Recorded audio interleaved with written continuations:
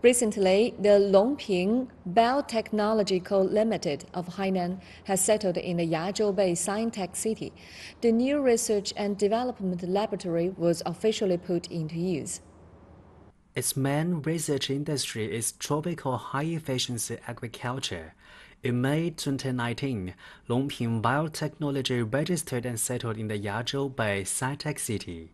Based on the Nanfan seed industry Silicon Valley plan, this company focuses on the development of key chip technology for biological breeding, including new gene discovery and large-scale genetic transformation. 科技城给了我们很大的支持，包括人才方面的。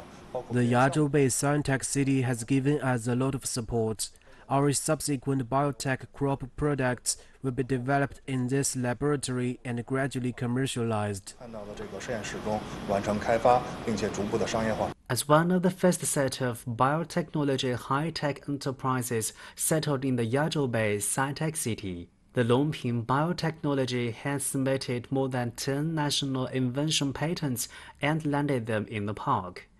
At the same time, the Yazhou Bay Sci-tech City supports the establishment of enterprises that meet the development of the park's leading industries. It also provides office space and preferential policy support. Companies that meet relevant conditions can apply for funds for the targeted projects and major special projects.